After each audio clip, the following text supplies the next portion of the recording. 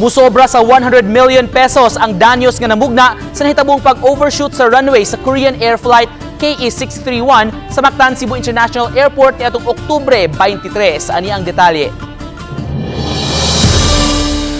Nakuha na sa mga sakop sa Civil Aviation Authority of the Philippines CAAP ang black box sa Korean Air Flight KE631. Apan mulanat pa og unom ngadto sa kapin usa ka tuig ang investigasyon una masayran ang hinungdan nga mi-overshoot sa runway sa Mactan, Cebu International Airport ang maong eroplano. The black box contains a recording. When they analyze that recording, they will not just listen to what's being said. They will try to figure out, does the pilot sound stressed? Hinuon, gipasabot sa General Manager sa Mactan, Cebu International Airport, Julius Nere, nga dili na makabalda sa mga flights ang maong eroplano kay nasibog na kini mga 200 metros gikan sa runway o gitangtang na usab ang ikog niini. Nabalik na usab sa 3.3 kilometers ang gitas-on sa runway sa maong tugpahanan. Apan giangko ni Neri nga posibleng mulanat pa og pipila ka buwan una mailisan ang nagubang mga approach lights. We are just trying to use alternative means of guiding the aircraft down. So, nagyapon tayo some sort of guidance called IRTL, which is still also allowed and safe, no?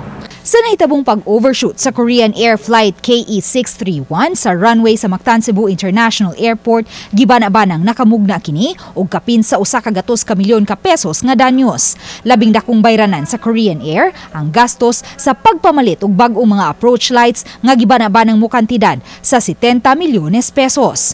Matud ni Neri, aron mas mapadali, ang Korean Air na ang direktang mopalit sa mga approach lights ngadto sa supplier. Diretso na sila sa supplier for the lights. So they agree, it doesn't matter to us what it costs, it's not government money, they go ahead and repair it. No?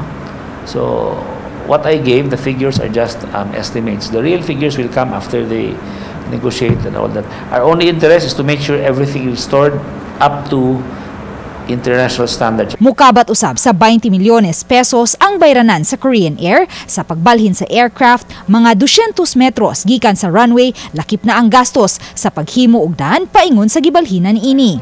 Samtang padayon pang ga-consolidate ang Mactan, Cebu International Airport ug ang GMR Megawide Cebu Airport Corporation sa mga revenue losses mugna sa mga nabalda nga mga flights ug operasyon sa airport nunot sa insidente. CEO of Korean Air did visit Cebu and went to the site, and we had a meeting, and so far they have been very cooperative, and they have said that they will, they will take care of everything, no. Uban ni Marlon Melgazo, Luan Merondina, Balitang Bisdak.